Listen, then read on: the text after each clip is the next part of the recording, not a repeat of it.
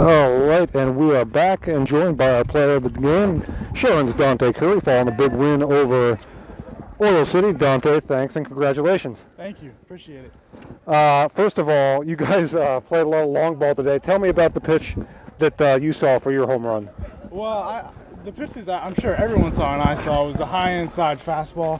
I mean, we're so good at pounding the ball there. I mean, that's where it was for everyone, I heard. So how much fun is it when you're hitting the ball the way you are as a team? oh my goodness, I can't wait to come to the games every day because it's just so fun. Is that something that you guys pride yourselves on? Oh yeah. I mean, everyone here enjoys coming every day. I mean, it's such a good team. We're all friends.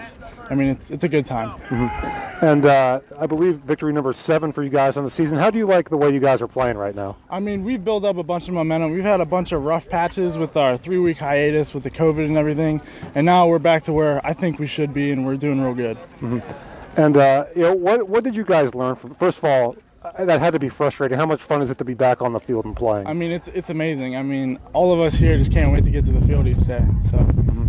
And how about your pitcher, Mikey Rodriguez, today? What'd you see from him? I mean, he was fantastic today. I don't think he